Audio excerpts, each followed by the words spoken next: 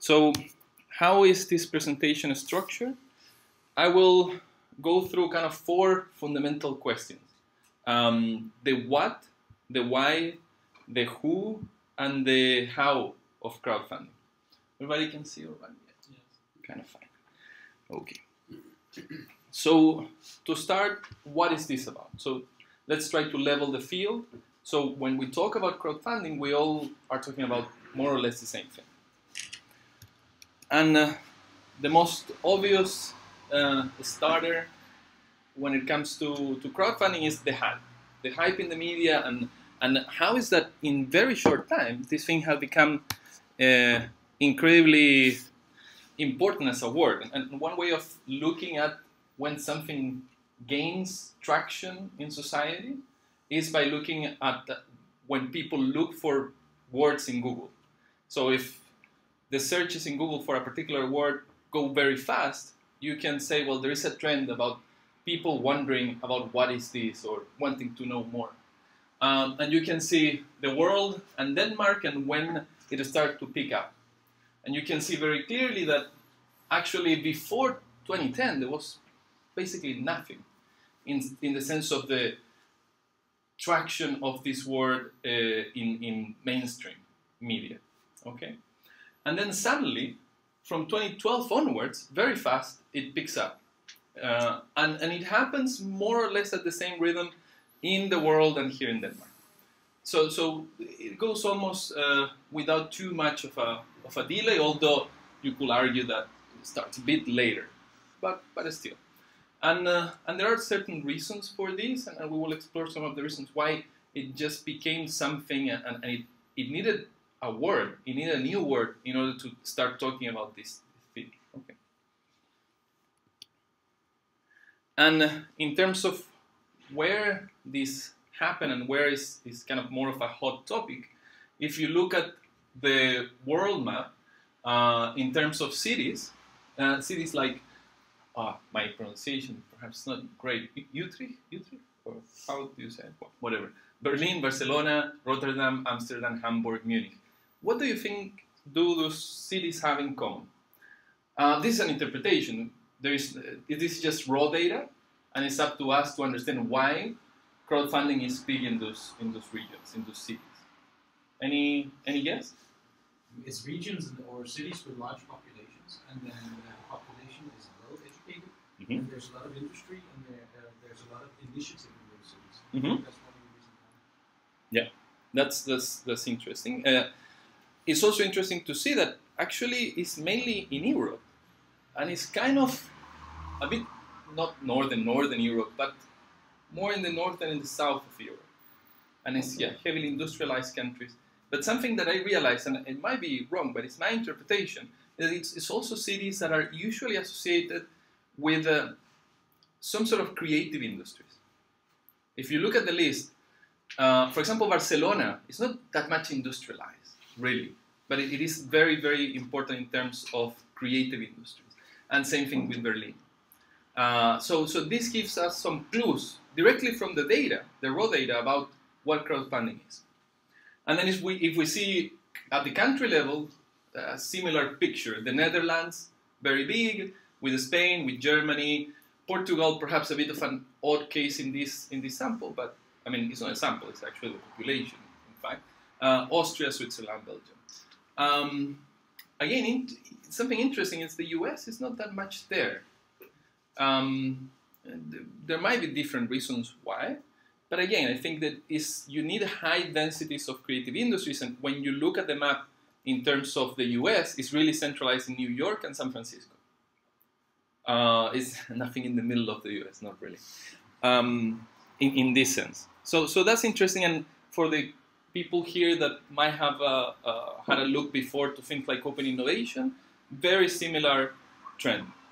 Very similar trend. Although, for example, in open innovation, the difference is South Korea marks very, very high, and it doesn't even apply here. Why? It might be because one is mostly about technology, industrialized technology, and the other one is more about creative issues. Again, this is my interpretation, but I think it kind of makes sense. Then we can see how there is a lot of media content about crowdfunding, it comes in waves, because every now and then we see a big project being funded and breaking records in terms of how many $1 million they managed to crowdfund. So every now and then we see the media going wild about crowdfunding. And this thing distorts reality a bit, of course, because what happens is that in the very beginning there were only a few crowdfunded initiatives, and they got incredible exposure. And so almost anybody that made some decent campaign will get traction and free press. Now the situation is very, very different. So for people that jump in the wagon of crowdfunding, you will not have free press as before. But you might think you will, because you still see the big cases, but the big cases are, a drop in the ocean. So just to bear that in mind, because a lot of people get disappointed because they jump and they say, but there are all these cases before, and but the truth of the fact is that there was a point in time when it was almost a free ride in terms of press. Not anymore. And then again, we can see how we have these almost icons of crowdfunding changing not only their own companies and creating big companies, but creating industry. So we see how Oculus Rift and Glyph, for example, creating an industry of VR that, although, we knew existed before, really is almost like Apple coming in with the iPhone. It creates a smartphone that becomes mainstream as such. And it's incredible that tiny, tiny little companies are managing to create these shifts in industries in these dimensions.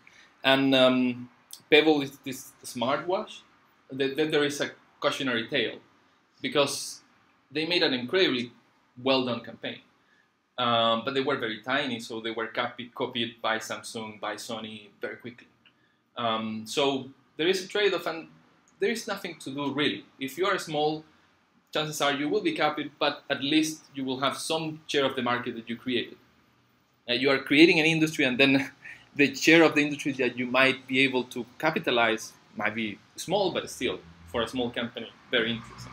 Another example how the mix between this cryptocurrency, in particular Bitcoin, and crowdfunding is enabling things that otherwise probably wouldn't have happened, like the Jamaican team going to Sochi Olympics and things like that. So there is a wide range of crowdfunding campaigns, and some are really business-driven, some are fundraising, and we will see all the different kind of spectrums in this crowdfunding scene. And I think something that we need to address in the very beginning is the rationale for crowdfunding. Because there are certain things that are very non-intuitive of crowdfunding. The first thing is how or why would you fund a complete stranger? Especially when a lot of the things that we get online tend to be free, or we associate as free. So we get a lot of services that really create a lot of value, and we will be willing to pay for them, but we get them for free. And nevertheless, somebody comes online at a platform and say, put $10, $100, whatever, and fund me. So there is something there that seems, if we pitched this 6 years ago, 10 years ago, people will have told us this is impossible. People will not kind of put money into something, out of the blue, when they can get a lot of these things for free, or simply wait for things to happen. And the answer, or one of the answers for this, is that good crowdfunding campaigns allow us to put our money where our heart is. And when society becomes so big, it becomes very depersonalized. And your possibilities to, or how you feel about the possibility to create change in the world, it actually goes down. And these things kind of make you feel like you can create realities. If you believe in a project, you can be behind that project. And you can be part of a community that is making that project happen. So that's kind of one of the keys to unlock crowdfunding. And when it's well done, it's a lot about emotions. And when you see the videos of the typical crowdfunding projects, a lot of times they are very emotional. And they are very well crafted to trigger these emotions. So it's not just about, I have this incredible business proposition, it's just such a good deal, put the money. Because we have a lot of these deals already. We have them in supermarkets, we have them everywhere. We don't want that. We want something more because there is a trade-off here. There is a trust level that you need to have in order to participate in any crowdfunding kind of campaign, putting your money. And to buy that trust is not with an extremely good deal, because in fact that could sound almost dodgy. It is how to buy your trust is buy it through your heart and make you believe that it's true, that it's reality, that the project can happen. Or if it doesn't happen, it's not because there was a fraud or it was just business driven, but because they did the best and it didn't really work out. And this is reflected in Kickstarter original rules. These rules have morphed in time, but the very first rules of Kickstarter and to a great extent other platforms had these sort of things. It was to fund creative art. It shouldn't be just charity. It should be for a project that was pushing boundaries somehow and creating new value, but not in the traditional charity sort of thing. That's kind of another game.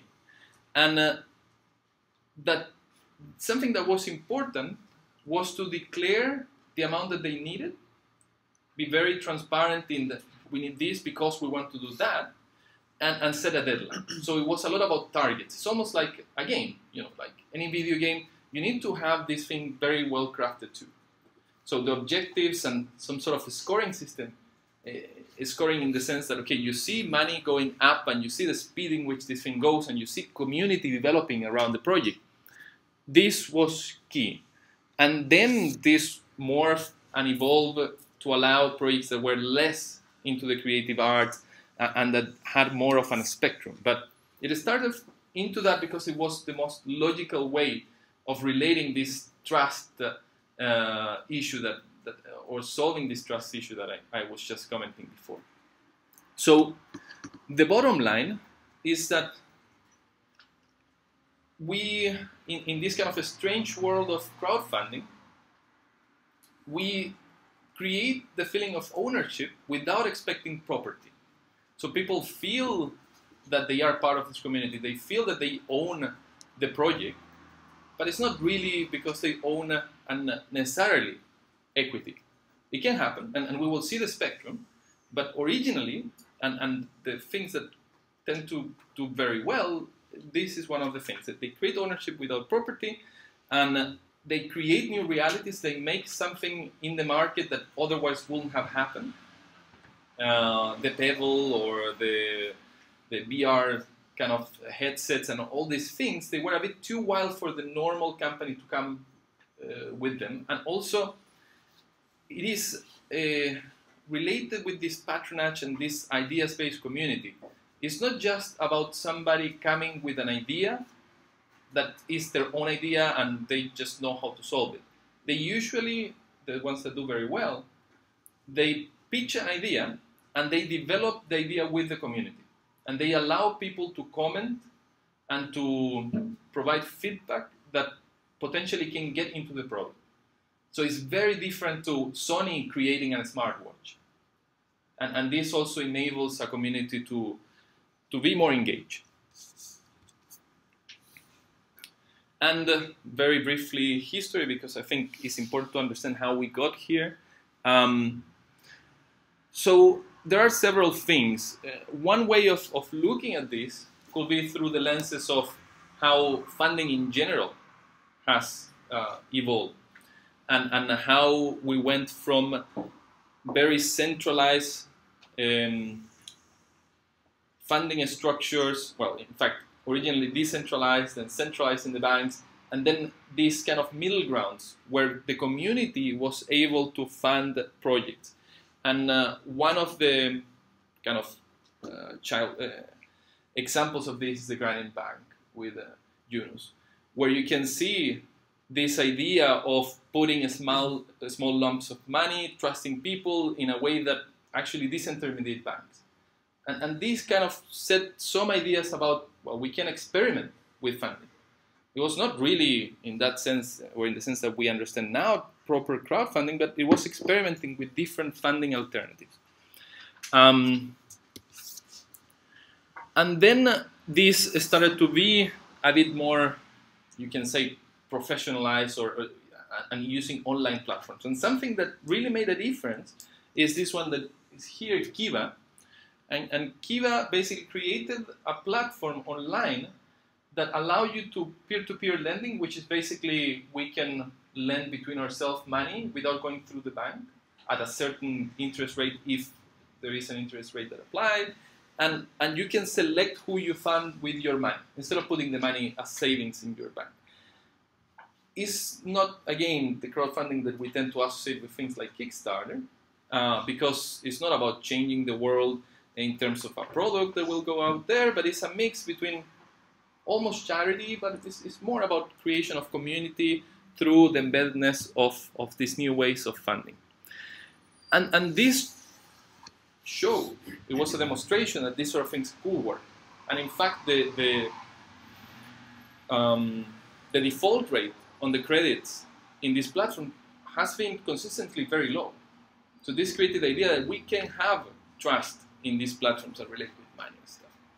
And that was quite interesting. And then in 2008 and 2009 appears Indiegogo and Kickstarter, and they take some of the learning points from all these other experiments and they put it together in this particular format that is a bit more prone for businesses that can scale.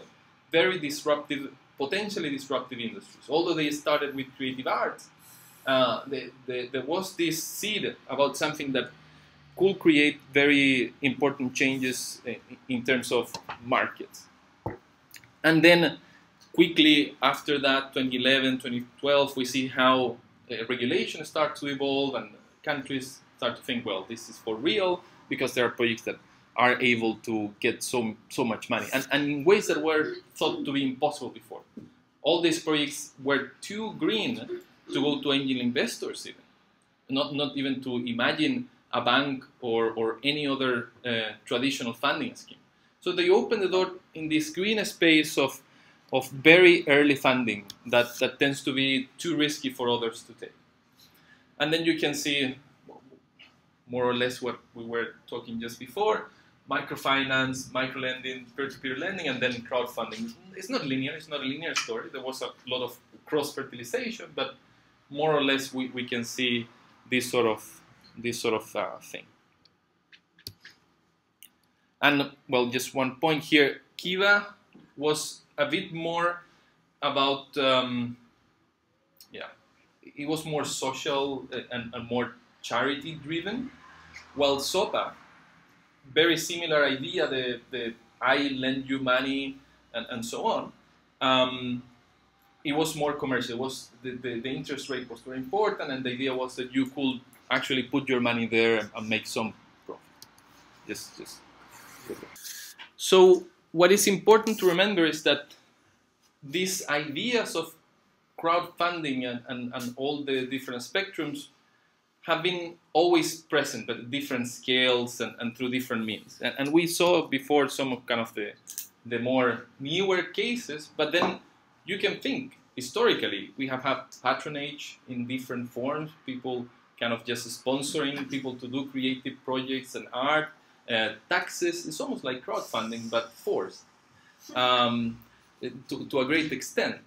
All this idea of sponsorships, of athletes or whatever, and the charities. In fact, there is something interesting in what can happen in terms of the evolution also of all the structures, because there has been a lot of discussions too about, for example, if taxes is almost like a forced crowdfunding scheme, why don't we actually make it more of a crowdfunding? So if there is a need in society, why don't we allocate the funds in a more competitive way? So there are also some experimentation about how to play with these new rules in a context that perhaps allows it. Yeah. Do you have any concrete examples of that? Well, there are different hybrids. So, for example, in Latin America, where I come from, there are examples of crowdfunding for roads.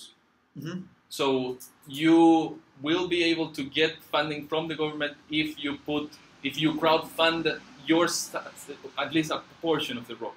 And same with public spaces.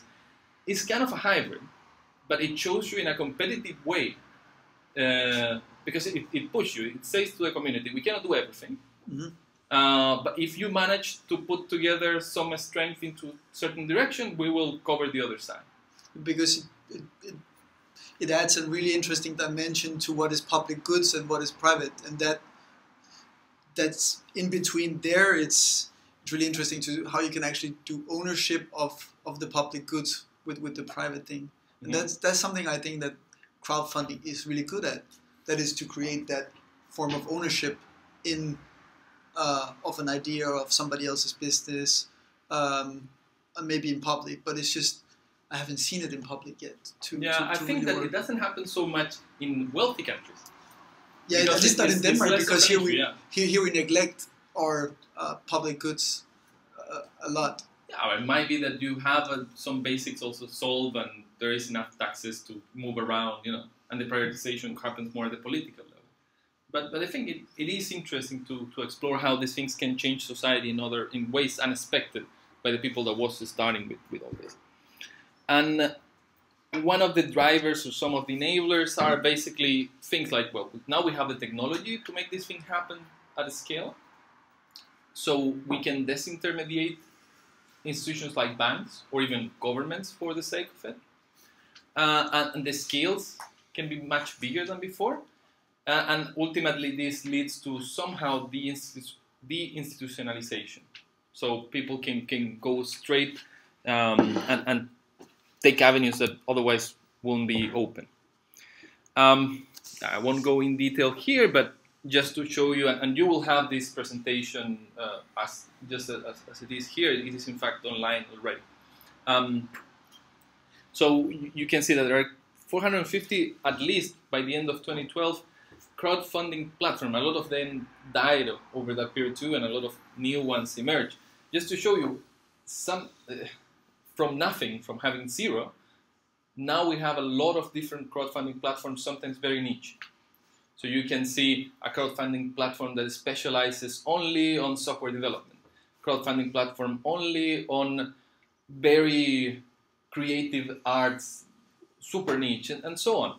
And you could argue there might be a saturation in terms of the amount of platforms we can have, because also there is a matter of trust. There is a complication here. Kickstarter, Indiegogo, they managed to have such a big chunk of the market of these platforms because people trust in them. If you create your own crowdfunding platform, you need to create some sort of trust behind it. And that's pretty difficult because you are intermediating money. So it's a figure that is tricky, and there's still some, Is there a place you can browse those 450? I think I got this from a place that had these different platforms. To be honest, I think the shortest way will be to Google. Well, Wikipedia has an article. Wikipedia has an article on crowdfunding platforms that lists and have, I don't know if all these hundreds, but a lot. And then you can see all these different niche platforms. But I will be very careful on using the very small new ones, because you don't know to what extent they have the financial backup. And obviously, they gain money. They charge a percentage of the transaction fee. And there have been, and it's good that you pointed out, and I didn't have this in the presentation, but there have been, for example, a lot of issues with PayPal and crowdfunding. Because PayPal is an enabler of crowdfunding, a pretty big one. But also PayPal can be really difficult when it comes to freeing funds, because they are worried about fraud, and they have a lot of things to be concerned about, and these issues between countries, because you sometimes have the PayPal account in the US with the US dollars, and you're working in Denmark. And it creates issues when you are funding something that gathers millions of dollars. And then you cannot take them out because PayPal, doesn't let you. It is pretty tricky. and it's something you need to consider, and that's why a small platform might be even more difficult. If any of you is interested in this detail, I will definitely recommend you that you Google these stories about PayPal and Kickstarter, for example, because it is something that can lock a lot of money in, and if you are serious about going into, you need to prepare yourself before, because otherwise you might have a successful campaign that later on cannot really send the stuff to be built in China because you cannot pay the supplier or whatever. It's pretty tricky. Yeah, here there are some success rates, stats. Probably you can read some of them later in the online. What I want definitely to get to the part that is a bit more interactive, because I want to show you examples and stuff. Current enablers, we already discussed about things like PayPal. All these transaction platforms that actually it's kind of a platform connected with a platform connected with a platform, because Kickstarter is nothing without something like PayPal. And PayPal is nothing if it cannot connect with credit cards and so on. So it's kind of a very complex link of platforms, and somehow Bitcoin, if it really works as a proper currency in the mainstream, you could think that it will facilitate this, because you don't need to have all these layers of credit cards and PayPal and so on. It will be a bit, in theory, easier, but we will see about that. Hardware is interesting how 3D printing, 3D prototyping, agile prototyping techniques really enable these creative projects. Because if you want to have something in Kickstarter, let's say, you need to show it working. You need to show that and have a lot of iterations early on to show the potential.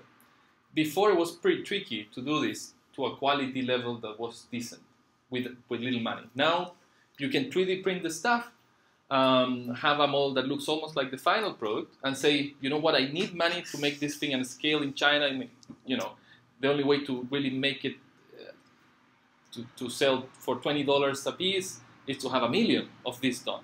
So that's why I need your money to fund the whole thing. And of course, there are a lot of things related with regulation that are both enablers or barriers. They are kind of very fluid at the moment. All this thing about access to knowledge, open source, open design is opening also access to entrepreneurs that otherwise won't have the tools to really just download a 3D model and modify it for free, and you know, all this related with agile manufacturing, but another part. And the need for more agile, earlier, and smarter sources of funding that push this platform to be created. So it kind of push and pull phenomena. And we talked about some of these success stories before, just to give you a visual idea of what we were talking about, the Pebble and the Oculus Rift. And so in crowdfunding, we have two things, the crowd and the funding. In the crowd side, it's really on a spectrum. It's easy to think that it's just a highly distributed group of strangers, and it's a mass that we cannot really control, and it's almost magic. They will somehow get into the website and start putting money in. I have seen projects with that approach, and it's terribly, it goes terribly wrong. Because you think that because there are so many people, even if the 0.0001% get to see your stuff, and even a fraction of them put money, you're a millionaire. But it doesn't work like that. And there is a network phenomena of how you build communities. And you need to build, in the beginning, a small but very strategic community that will make the content viral. And you need to be very clever about how you do this. It means that you need to have people in different geographies that will viralize the message. It means that you need to have people that is connected with different communities of people. So typical case is that you say, yeah, but I have 100 friends, that they are all my very tight connected friends, and they will viralize. But then when the 100 send a message, almost 90% of the message goes back to the 100, because it's such a close-knit community. It needs to be a sparse community, so the message can get far beyond the borders of what is your own community. And this is a message in general for anything that you want to make viral. And in terms of the funding side, this is a bit what we were, or what I was saying before in terms of the spectrum. So if you try to think on a way of looking at this fluffy idea of crowdfunding, you have two axes. One axis, the vertical one, you can think about projects or schemes that have different levels of uncertainty in the return from the point of view of the backer, the person that will fund. High up, things that are very, very, very uncertain in terms of the returns that you will get as a funder, somebody that puts money. And this will be on the, okay, that's one axis. And the other axis is, how is this thing driven? Is it driven because it's a lot of passion, or is it driven because you want profit? And if you combine these two axes, you can see that if it is very uncertain return, but is passion driven, things that are more related with fundraising or just help social causes kind of make sense, because you don't really know the impact of your money, you just trust, but then you have passion. And that will be fundraising. On the other extreme, on the left top corner, we have things that are very uncertain in the return, but are profit-driven. So you are buying equity in a company that you have no idea, so early on, you have no idea how it will go. Going down in profit-driven and low uncertainty, you can say, like, for example, a loan in some of these websites. The return rate is known, and most people actually pay the loan, so it is easy to put it in that box. And then the low uncertainty in the return, but passion-driven, things like Kickstarter and Indigo. Now we can discuss the uncertainty in the return, because effectively a lot of these projects don't actually happen. But there are some mechanisms that these platforms create to reduce the risk. So for example, if you put $100 and the goal is not achieved, your $100 go back to you or are never charged. Usually what happens is that you get the product somehow, but the quality might not be what you expected, or it might be a bit late. But for the most part, the uncertainty is somehow controlled, especially in the big platforms. And the question of why should we care about it, does it affect us? Well, it depends in which situation we are, of course, but in thinking from three key point of views, as an investor, crowdfunding enables us to have an early test of the company's capabilities. So even if we don't participate in the crowdfunding kind of campaign, we can monitor all these things and say, okay, here's a company that I will follow because it looks like it's getting really interesting, or even just the industry. They are creating something that seems that it will exploit, and I might not fund them, but I might fund their competitors, or I know where to allocate money. So in general, allows you to have a better understanding of the market responses to new product categories. And it's kind of an interesting secondary effect of crowdfunding. As a consumer, it really brings us new and bold products that otherwise might not have happened. And it's almost like a very important piece in an innovation ecosystem. It's a new piece, and I think it's quite an important one. And also, as consumers, allow us to intervene in the design process. So we can give early feedback. We might be able to actually change the product shape, function, whatever, and better match the needs with the actual product. And the products and services get finally faster to the market. As an entrepreneur or even an intrapreneur, because if you are inside of a company and you want to push an idea, even if it is a big company, you might try some scheme of crowdfunding. This is a bit tricky in the sense that it has been the case that the community doesn't accept too well when you go to a platform like Kickstarter and it's a big company behind. Because the community say, well, these guys should pay it themselves. So, but if it is a small company, but it's still a company already, this can work. It's a good alternative to fund more wilder projects in the company. it increased agility and pivoting. So basically, if you are working through crowdfunding in a company, it allows you to test. And if the campaign doesn't work, you at least, and you did it properly, is because the product didn't have a future. You didn't actually have to go to the market in the traditional sense. You tried to the campaign, didn't work well, you can iterate, change it, whatever, without the full risk. So you can go very early, and it's a free marketing source too, because obviously if you do a good campaign and it becomes viral, it's much better than paying for an ad anywhere, really. This creates new challenges. Already explain this idea of the visibility. In the beginning, you were highly visible if you did crowdfunding. Now you are one more. And you need to accept that and try to play around that. There have been frauds, and especially in this smaller platform, but even in the big ones. And it happens in different ways. So on one hand, the guy behind the campaign might be generating a fraud, but there might be suppliers that get involved. You need to cover yourself as it would be in any normal company, really. But the problem is a lot of people get into this thing and things happen so fast that they don't even have time to reflect. The pace of these things is way too fast.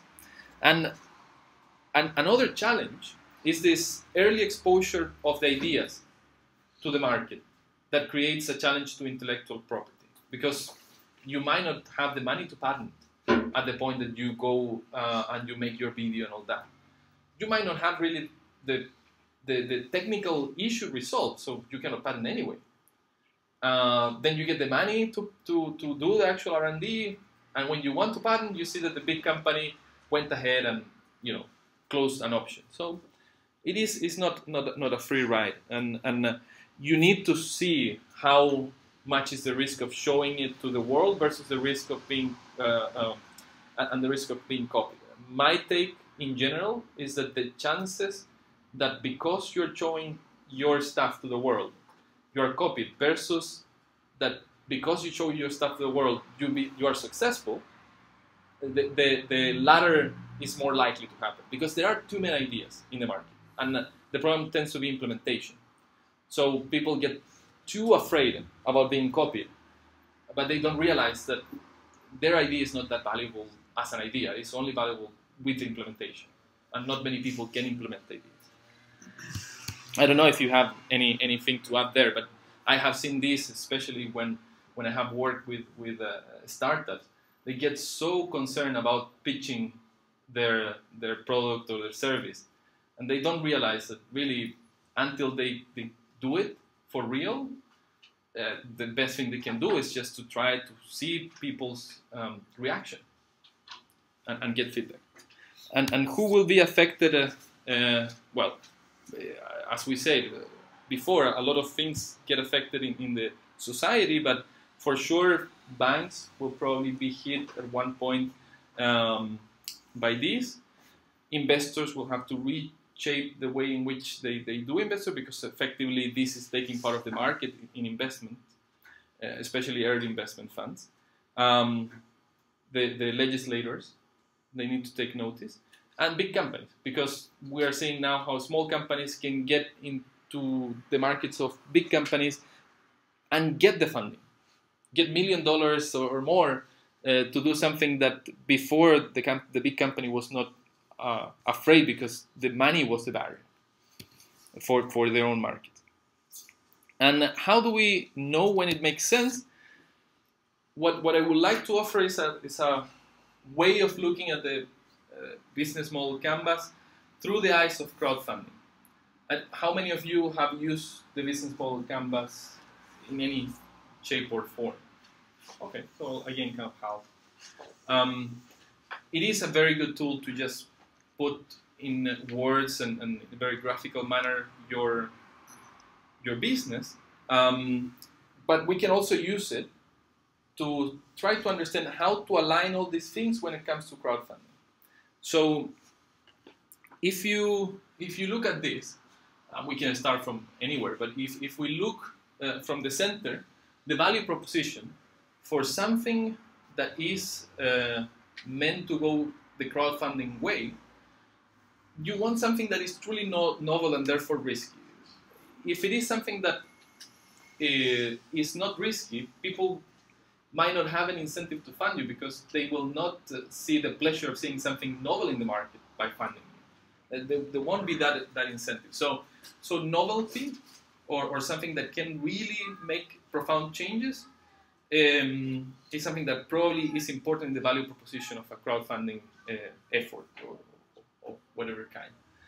In terms of the customer relationship over there, as we saw before, probably there is some element of passion-driven and allowing some co-design, some element of the user-driven innovation or user participation in the process. The customers, if you try to go to a very mainstream, massive market straight into, you might find it really difficult because it's like averages. If Kraft or Unilever, they are very good at mainstream consumers. Because they just have the machine and they like the average customer. They can approach it. For a small startup, to trigger passion, to trigger user participation, it needs to be a community that can be actionable, that will react and will engage. And that usually means a niche community. A niche community that hopefully is global. So it might be, a very small percentage of the population in Denmark. When you add up in the world, it might be a really interesting market. But it will be fragmented, it will be difficult to identify. And this is why also something the key for success is that the entrepreneur knows very well this niche community. So if you are trying to promote your service to hipsters, hopefully even a niche inside of the hipsters somehow, you should be one of them. You should understand them. If you don't, the chances of really viralizing this thing will be low. Revenue, it should be highly scalable because the whole point is that this thing can be a hit. It might not be, so you need to be able to scale it down, but you need to be able to scale it up. And this is why from the first moment you need to say, okay, I can manufacture it myself if, or in a small setting in the country, if it doesn't go that well, but I can easily pick up the thing and manufacture it in China or in India, whatever. And in that sense, scalable. Channels, if you use a platform that is online and your customers relate with you online, hopefully the channel also is somehow online, or at least it's a very cheap global distribution. If you're selling a big piece of metal that is impossible to chip at a decent price and only need to be picked up in the location, it's pretty rubbish for crowdfunding, for the most part. The key resources probably will be something like people and the platforms that you create. In terms of costs, this is interesting. There are lots of ways of framing a startup, and you can play with different combinations of fixed cost and variable costs. Usually in crowdfunding, you will want that things are, if you want very big scales, you want that you have one fixed cost that might be your salaries and whatever, the people around, and then the variable cost is small because you can sell 1 million or, and the fixed cost will be nothing. So there is a combination, but again, it depends the scales, and if you just have 100 units that you want to sell, then it's different. But it's important to bear in mind this in combination with the scalability. In terms of key partners, usually will be somehow distributed because the key partners will be the core community that helps you to viralize the crowdfunding campaign to a big extent. So you need to incorporate them in the whole process. Almost they are part of the company to a point. And one of the key activities will be outreach, getting out there with a message, having unbelievably good media outreach and videos and so on, because you are selling a campaign. You're not even selling a product at this stage. You're selling a video that needs to involve people emotionally. I think it would be interesting if you have any questions in this particular side, and if you can see your projects fitting, or any of the ones that have a company, fitting this combination of things. Because it's not an easy combination. It doesn't happen always, and this is why not all projects can go crowdfunding way. But if you have something that has the right combination, it would be interesting to hear about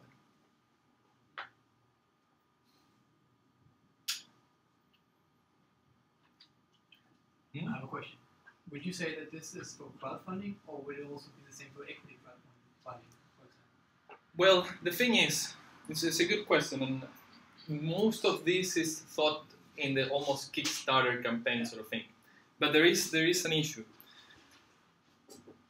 To be sexy in the equity funding world, you want to have similar characteristics, because it's almost like to go equity funding, if you're not solid enough to have a good crowdfunding campaign, it is difficult also to involve equity funding. It's not too different in reality. I mean, there might be some. There are few limits. Yeah. Yeah. There are few main differences. I'll tap a little bit into it later, but it's especially in the post-investment space, where the reward-based crowdfunding is more like, do I get my product that I signed up for? And whereas in the equity space, then you gotta have investor relation strategies in place, because you're signed up with these guys. You have key partners now, so that community engagement, it sort of like bridges into the post-investment experience, and you will be evaluated on that, like on a consistent basis and continuously. So your performance and all your promises. Yeah, that's correct. And also we need to separate. This is how you frame the business model of your company, not how you do the crowdfunding campaign. Yeah. There are some differences. So let's say all the scenarios that can happen. If you have a technology that is unbelievable, that comes from a lab, and it has this issue with intellectual property, it is a bit tricky, but you know almost for sure that it is very, very interesting for funders that go a bit more with more money, like equity funding, then you might want to avoid crowdfunding, because it's a super good funding opportunity as a company. You might also mix them. So it is, but I will argue that actually in proportion, most of the projects of startups coming from, bottom-up startups, normal people coming with businesses, to fit in the crowdfunding bucket is difficult. I mean, you need to have a lot of combination, but it's not impossible. To fit in the equity funding bucket probably is even more difficult, because you need to be interesting for people that is even more picky. And also it's more expensive to run, because equity involves more regulation. So that's something. To finish, and then we can have more questions if you want. This is a paper really recent, from the beginning of this year, that tried to understand, in the context of, I think it was Kickstarter, what are the characteristics of these projects. So take a large sample and analyze what happened. And what it found, which I think is interesting, is that the vast majority of projects do fulfill their obligations, which is perhaps unintuitive. You will think that a lot fail, but the ones that are funded, they tend to fulfill their obligations. But at the same time, 75% deliver later than expected, because they are new to the market. They have no idea how to manage supply chain. And it's very easy to underestimate how difficult it is to actually do proper supply chain.